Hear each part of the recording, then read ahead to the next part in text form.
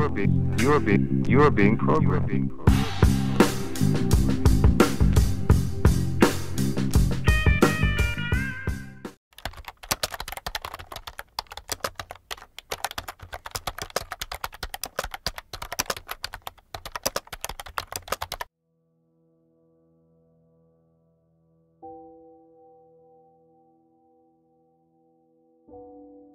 Let's start with the basics.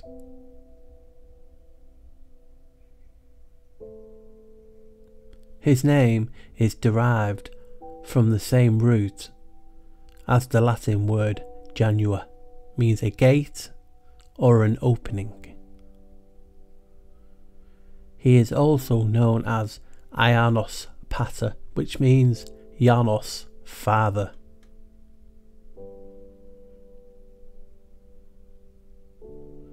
Janus, like his head, has many. In two-headed form, his name is Janus Bifrons, means two. In four-headed form, he is known as Janus Quadrifrons, four-faced, forehead. Near the spot of where Rome was founded is Janus's arch. It represents his four-headed form.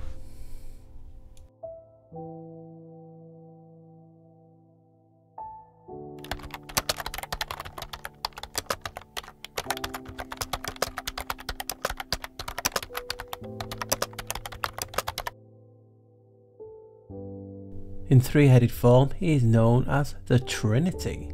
So now it gets you thinking, doesn't it, when you see all these medieval posters, images that you see, it's all Janus with three heads. I can't get any more plainer than that, guys. Here's a coin with two but also three-headed form. And I just want to include a few medieval images so you can see. So when you see this image, people go, oh no, it's a Trinity, it's a Trinity. It is. It's of Janus. It's a crazy world that we live in, but I've been showing this for years.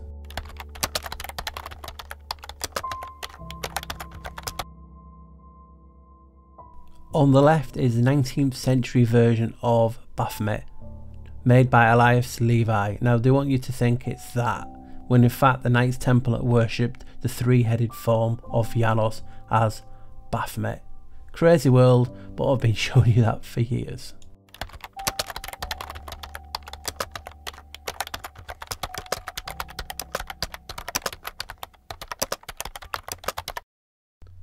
Janus is known as Deorum Deus, means God of gods. That's how significant he is. That's why they worship him so highly. Janus is at the beginning of human life as conceivus. So when your parents are conceiving you, he is there at that moment and at birth. Obelisks are phallus worship to conceivus, which is Janus. It's that simple, guys.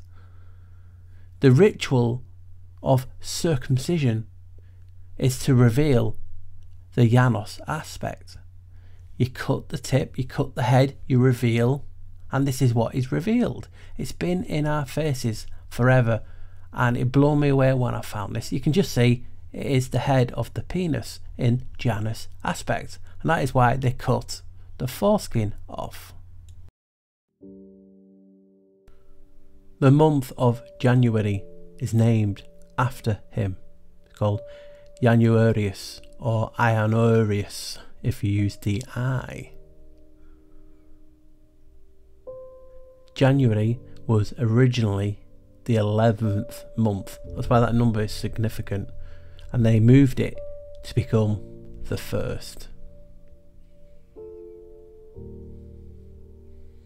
Janus' number is 11 and 65, which equates to 11 and 300.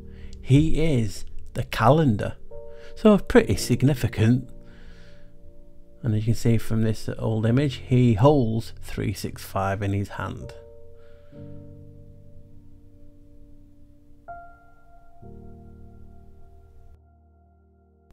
the temple of Janus was officially the threshold, and he's a threshold god as well, of the Roman Empire. So they chose that to be the threshold. That's how, again, how significant he is to them. The temple doors were only open in times of war, and they closed them in times of peace. Bit ironic, isn't it? And they were only closed 3 times. The first time was in 29 BC, which again adds to 11, and the date, the 29th of January, his month and his number. Crazy, both add to 11. And there you go, this is where I got the, the information from. Janus was the head of the 12 gods. His statue had 12 altars under his feet, symbolising the 12 houses of the zodiac. Yeah, he's that important and big.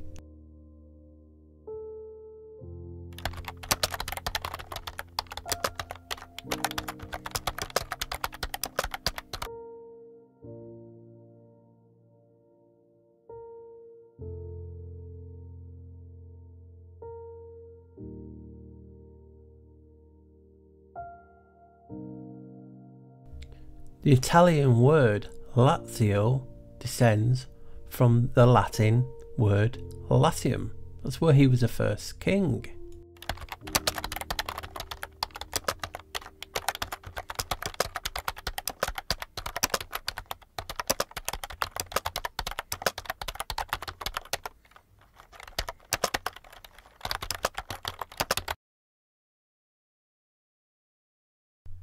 Janus is also the janitor.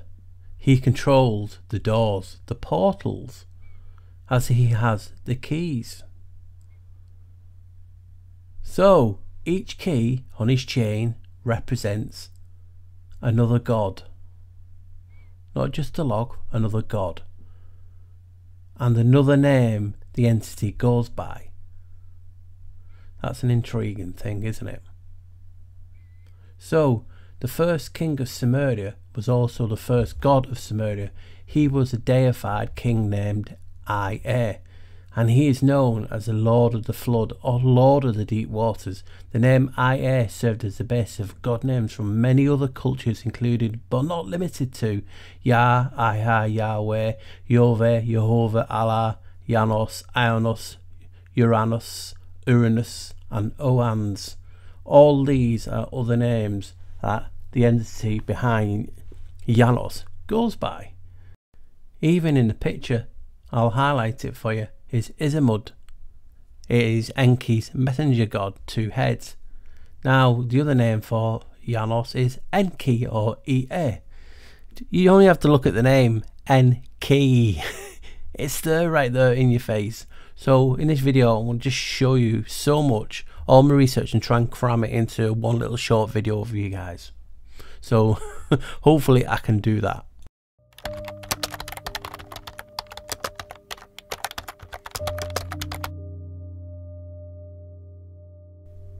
As some of you will know, Janus or Janus is the skeleton key. Here's another name Janus goes by and is connected to none other than Lucifer. So it's intriguing stuff when you really get down to it. Here you have Apollo and Artemis or Artemis. Other names Janus goes by, one that you already know that I've showed you in the video, is Baphomet. So when you see all these memes talking about Baphomet, it's Janus. Here's another one. This is CERN. How many people talk about CERN and not realise Janus goes by a name of Cernunnos? They've named it after him. Kronos is another one. Diana, which you've seen so far in little clips. All these are in full length videos on my channel. Here's another intriguing one. Bel, Baal, Moloch, all Janus, all the entity. Here's another intriguing one that people get blown away. Noah, yes, that Noah. Oans, Dagon, whatever you want to call them. Janus. Here's another one. I am, you saw that. in various places who gets called I am. And especially, I am the door. Who's the god of doorways? I'll leave that with you. Further back, Cush, Nimrod, all been shown to be other names of Janus. And this is another big one. Some even say Saturn. That's why I researched Janus, because it's just huge. Shiva is another one. So you can just see the pattern. And this is just a few, guys. I don't want to be here all day with it. I mean, you even have the demiurge. So there you go, guys. This is just a few names that Janus goes by.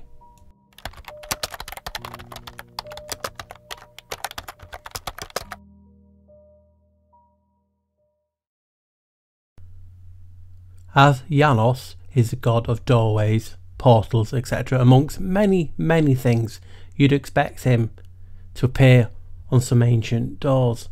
Now this is the Hittite doors, the Hittite civilization. Now many would have seen it as this, the double-headed eagle. That appears on that door. So it's important. And as you can see, Janus is known as that double-headed eagle. Also, they mention Jupiter, another name that you can add to the list.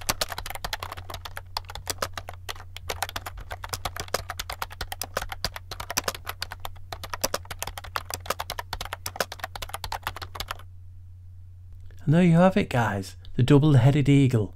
33 311s. It's right there. It's Janus. That's how significant Janus is.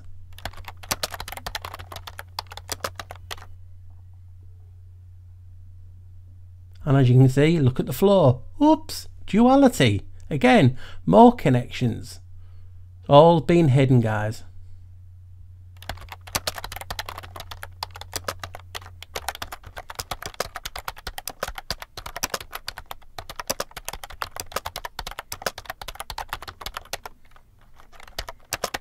So come on, guys. I know you know it. Yep. St. John the Baptist and St. John the Evangelist. Two. The 11, the doorway, the portal. Remember, Janus's number is 11. This is one of the oldest symbols in Masonry. It shows you right there, guys. Always makes me go wow when I see this.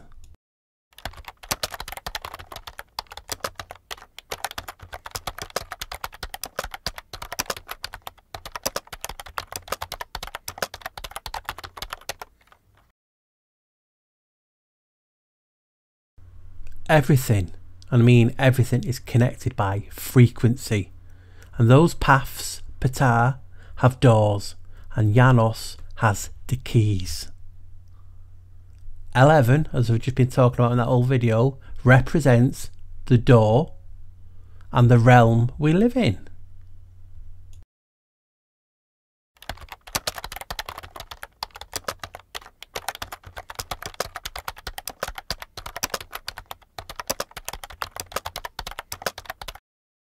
Now let's start at the beginning.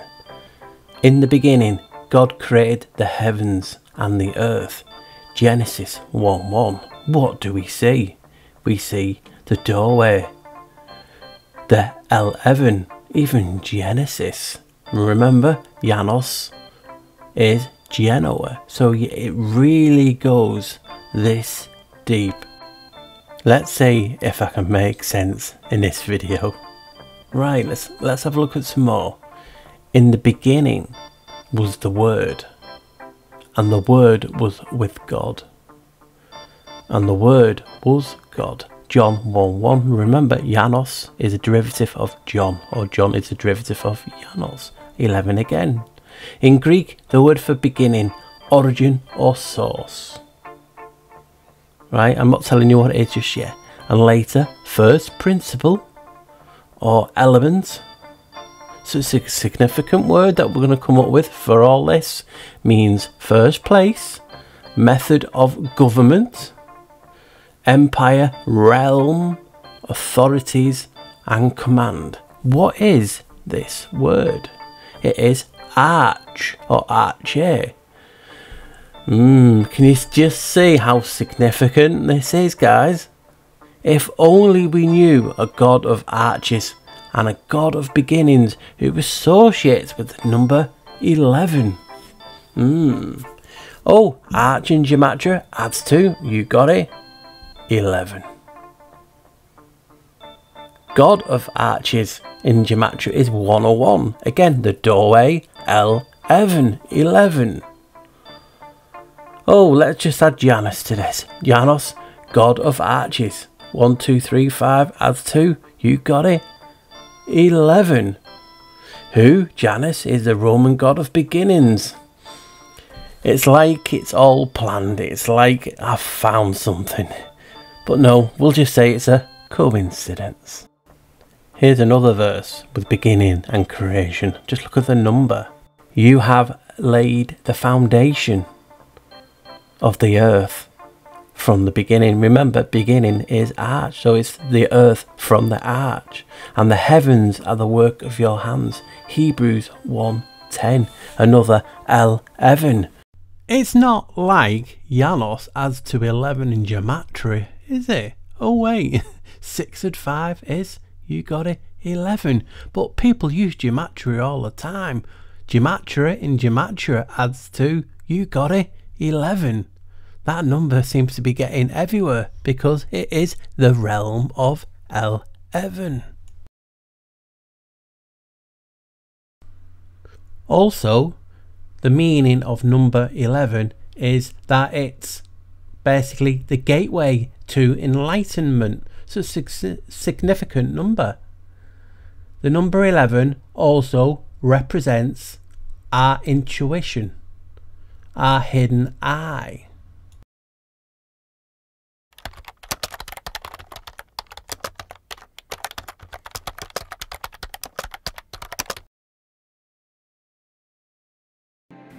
Some people say it represents the Godhead, the circumpunct, the pineal gland, enlightenment. Look at the pineal gland. It's got 11 letters in it. That's a wow. But if you want to say the pineal gland, let's say the pineal gland. In gematria, it adds to 11. But what joins them all together? Oh, Manly P. Hall says, in occultism, the pineal gland is regarded as a link between the objective and subjective states of consciousness, or in exoteric terminology, the visible and the invisible worlds of nature. In the religions of the Latins, it was therefore referred to as Janus, the two-faced god and keeper of the gates of sanctuary. This divinity was the antitype of Saint Peter, who succeeded him as the warder of the heavenly portals and who carries the two keys of the office, one to the golden mystery of the spirit and the other to the silver mystery of the body. How wow and in your face is that? And I've been saying that and been showing that for years, and no one is talking about it. Number 11 also represents transformation. Now ask yourself, who is the god of change and transitions? Basically transformation. The video was about him. Now think about two doors being connected. Now in life you need to be shown basically that you're on the right path. Pata. How are you shown that? Now this is just a little image I made up to show you life in the clouds basically, and two doors. Now what number represents a doorway? Yes, 11. So picture two 11s. Now tell me, is this not a number we all see all the time, regular? How many times people say, oh, I see 11, 11 all the time? It's because you've been shown you're on the right path. 11, 11 represents two doorways.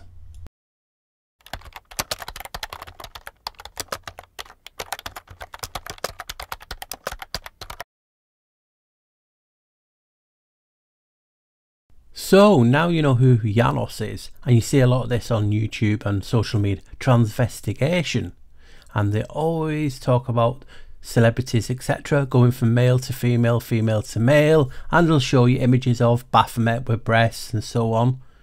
Yet hardly any of them tell you and talk about Janus, the god of gods, who was also in some aspects androgynous, both male and female, but he is the god of change and transformation and transitioning. So if you're going from one sex to another, and their god is Janus. Does that not make more sense, guys, for you who's just starting to look into different things? Now you know why, because Janus is the god of gods. So they're transitioning and showing you that they want to be like Janus. They want to be male to female, female to male, because he's also androgynous. Now that's making you think, isn't it, guys? Talking of celebrities and actors, isn't it just a coincidence that the Screen Actors Guild looks like a certain someone who we're talking about in the video? Big coincidence that, guys. And even when they go to the Oscars, it just makes you laugh, doesn't it? The Oscars are Pater, which is Peter, which is father, which is Janus. You can't get any more in your face.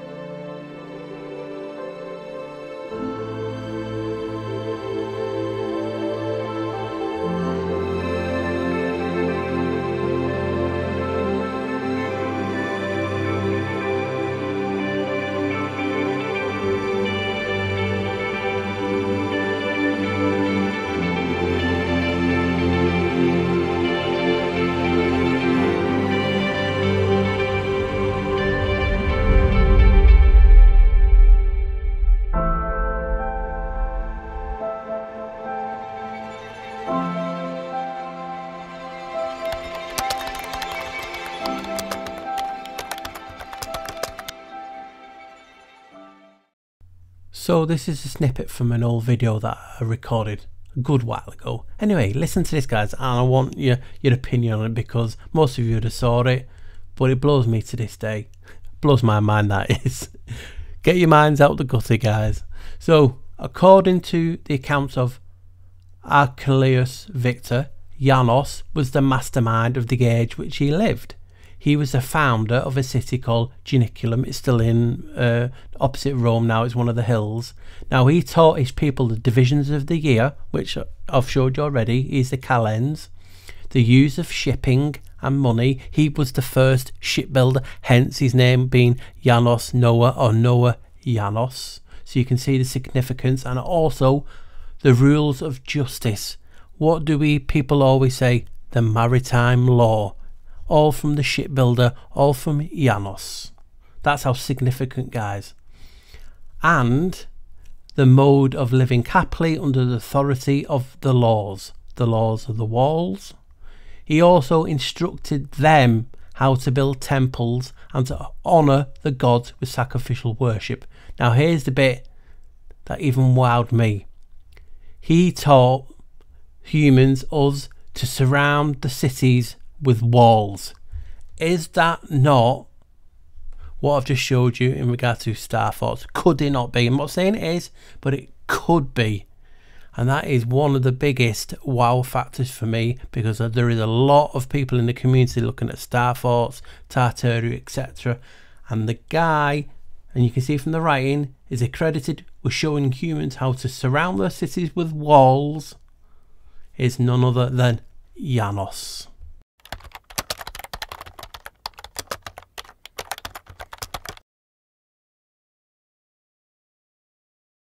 Right, so I don't pretend to be an expert in languages, far from it. I've got dyslexia and I find it hard just to read sometimes. So you have to bear with me. What I'm trying to show you sounds right to me, but does that mean it is? Now, why do some past tense verbs end in a T? Sometimes the suffix sounds like T. Nowadays, when we want to add the meaning in the past to a verb, we nearly always just add the suffix.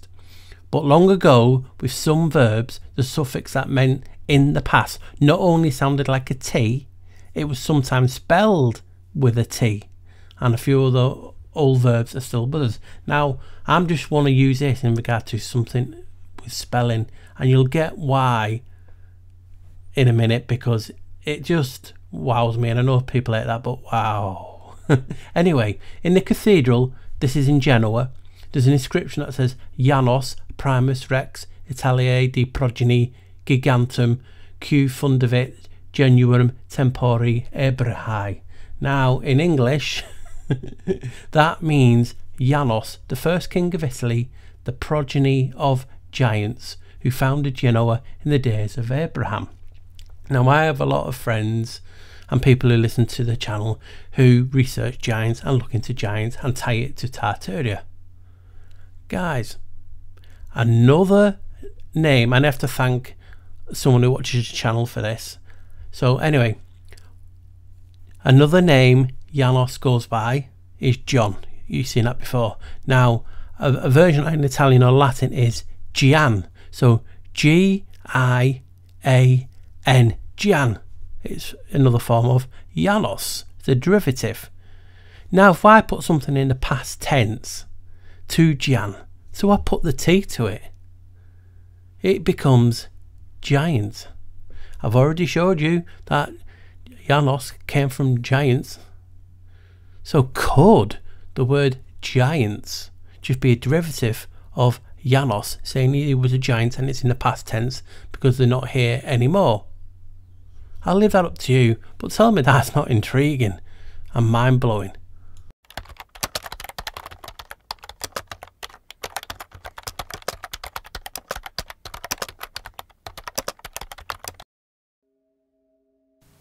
So Janus' main names in Rome are Ianus and Janus, I and J.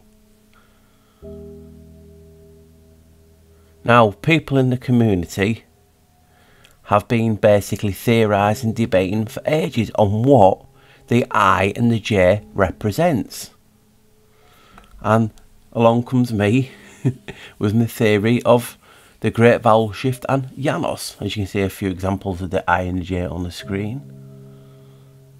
Well, I can tell you it's for Janus, the god. This is what the period is all about. Remember, Janus is the calends, which calendar comes from. Then you get the statement, well, the letter J is a recent thing. I know. And you'd be right.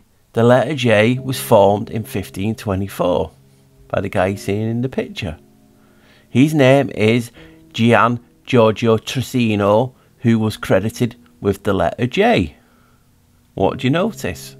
Yep, his name is a derivative of Janus, and the formation of the letter was in, yep, you got it, in the vowel shift period. It was all done by design. Another thing they did in the vowel shift, and this just blew me away when you first see it, is that they lost 11 days. 11 days. And this was in 1752. 11 days. It could have been anything else, but no, 11. So if we go back a bit further, and you look at the screen, this is Numa Pompilius, and he's credited with adding January at the beginning. He did this in 452 BC. Yep, that's another 11. 4 add 5 add 2 equals 11. How many times can we say there's no such thing as a coincidence? It's all done by design. It's all a ritual to Janus when 11 is involved. It is crazy, guys. And this is why I made this video, just to show you how in your face it is.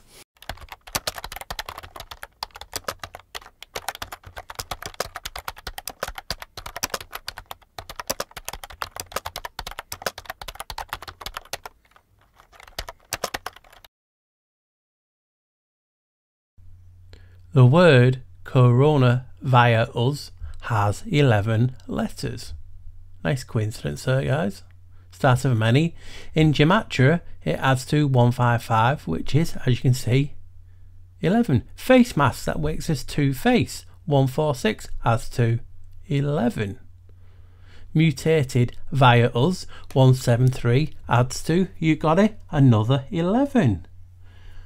COVID-19 adds to 11 again.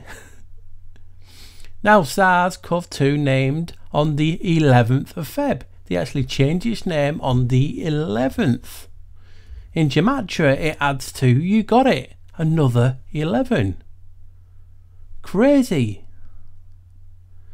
Now, the first official death to this was January the 11th. Now, guys, come on, what is the odds of that? This is a ritual to Janus, so it had to be on the number 11 and in his month. It's just, I know, it's just mind-blowing. And I've been saying this for years, guys. It's all a ritual to Janus. We've had many different variants. Lambda. And as you can see on the screen, it looks like a stylized A, which looks like a Stargate. But it's also the 11th letter of the Greek alphabet. And it looks like a Stargate. Portals and doorways. Who's the god of portals and doorways? Makes you think, doesn't it? That's all we ever ask, is just to think. It's just another opinion, these videos. But what is not is that the fact that from the WHO, the Lambda variant is one of 11 official SARS-CoV-2 variants, and it was first detected in Peru and spread to 29 countries. 11 again.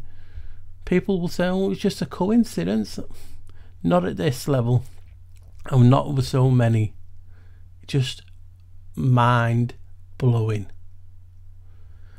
The variant called Mu, which is from Lemuria, add to, you got it, another 11. And this was just me showing you that this pandemic was a ritual to Janus from the start. And now people can say, yep, you know what, Paul, you was spot on. Especially when you show them what the track and tracing gets tested on. Yeah, it's just a machine called the Janus G3. It's just, that's just a major coincidence, guys, that the machine that they actually test all this stuff on, like, you know, when they stick it in your nose and your mouth, is called Janus. Again, just a coincidence? I think not.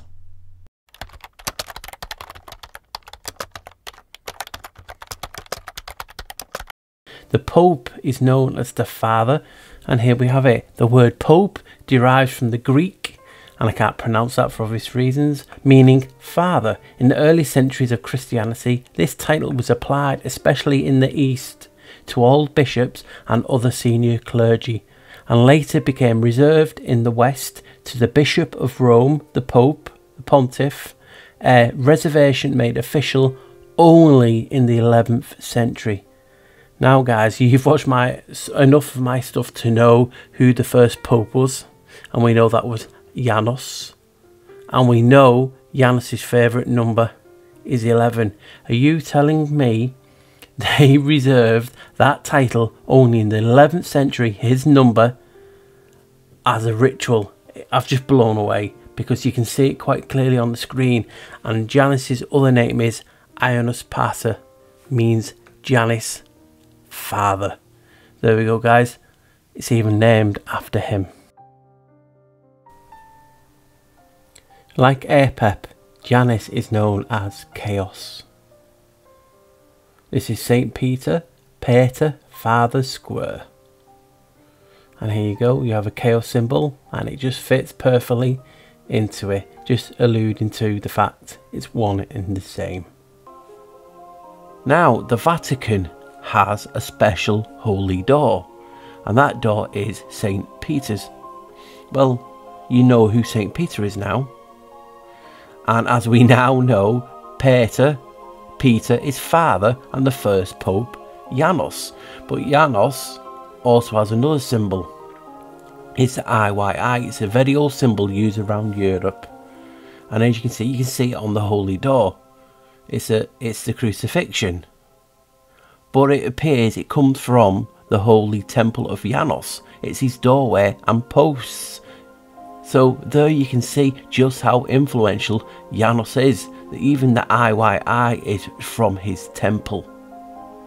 And what we'll do is we'll zoom in, and you'll see a cockerel on an arch. Who's the god of arches? Now, people said the cockerel's associated with St. Peter because he denied God 3 times.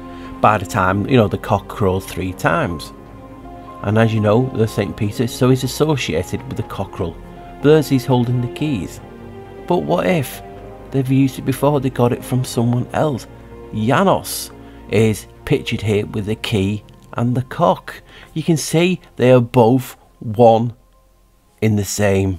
And it's just wow, it just blows me away when you get down to the bones of it and you find out that it's all coming from Janus.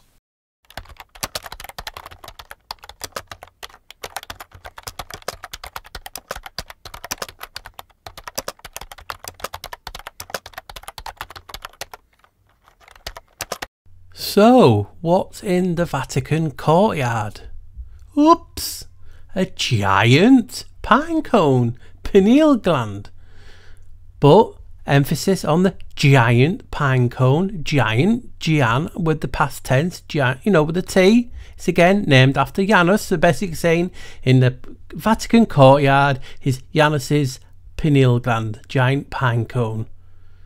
Donned by two peacocks, again, two. The duality, it's in your face. What more can I say? Right guys, I'm going to leave it there. I've got, like many of you who've watched my videos know, I've got so many videos and content on this. I just wanted to keep it short, sweet, so the new people will see Janus and go, wow, I didn't know that. Could then peruse and look at the longer videos. So guys, please do, if you enjoyed the topic and enjoy jumping into his story, please check out the rest of the Janus collection. You know, you won't regret it. Once you open your eyes to Janus, it all becomes clear. Thank you, stay safe, and please like, share and subscribe.